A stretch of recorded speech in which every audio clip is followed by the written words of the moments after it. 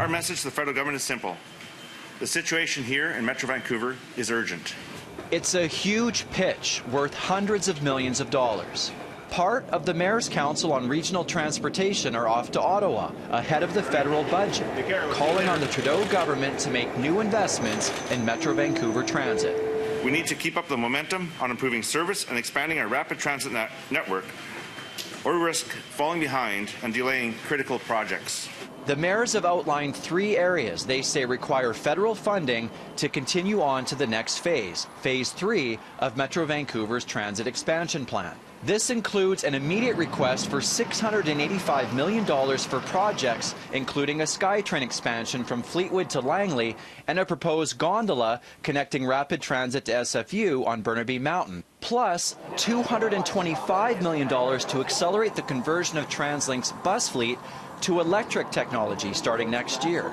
SkyTrain expansion to UBC isn't outlined, but Vancouver Mayor Kennedy Stewart says he is going to push to get approval on a business plan. In 2017, the Mayor's Council approved the UBC as a destination for a new transit route.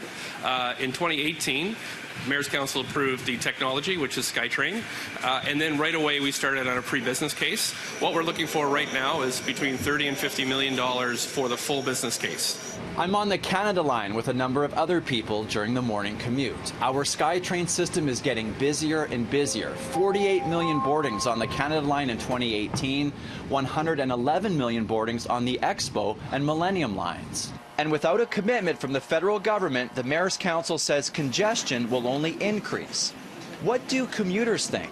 What improvements to public transit would you like to see? Number 1 is an extended line to UBC, which would be the SkyTrain, the busiest route. I'm always taking the 99B line, and it is, bus always comes, always full. You can't even get on the bus. Definitely more SkyTrains, more buses, and maps. The SkyTrain maps are really good, but there's no bus maps. I think just more locations, so it's easier to be able to get on and off at stops versus having to increase your commute time to find a stop.